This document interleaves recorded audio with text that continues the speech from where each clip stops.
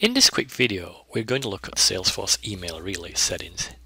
Let's first navigate to the email relay setup page. You can find this by searching setup for relay, the word relay. Here, you can create an email relay.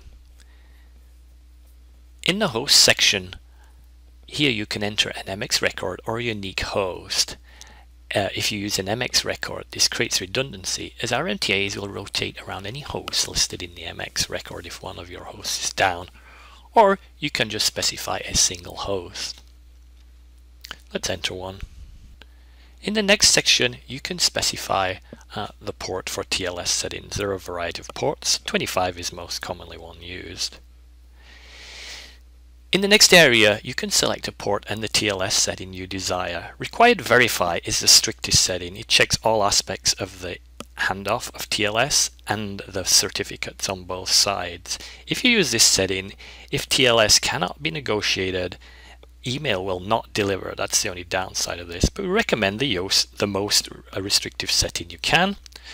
TLS preferred allows delivery if TLS is not handed off. That is known as opportunistic TLS in the email world.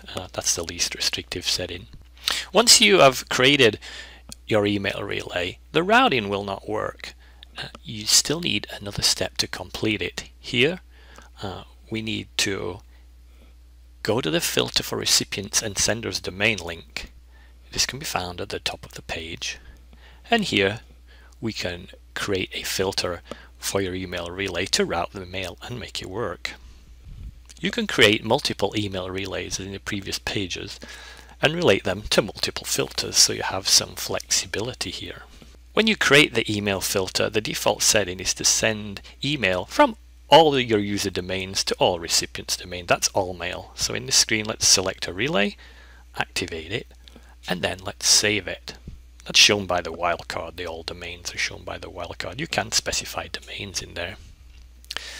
After setting up email relay, it's a good idea to navigate to the email deliverability test section in setup and do an email deliverability test to an email address. Once on this screen, you can specify any email address. Using email relay, we will only send 2 emails as the test, one from our email relay server that you just set up, and one from the MTA that sends system emails such as passwords and verification emails. They're not sent from the relay server. Once you've specified the address to send email to, send it. After you receive the email, one good idea is to check the headers of the email that you receive just to see what's going off. In the headers, we do add some useful information. They're the X-SFDC headers.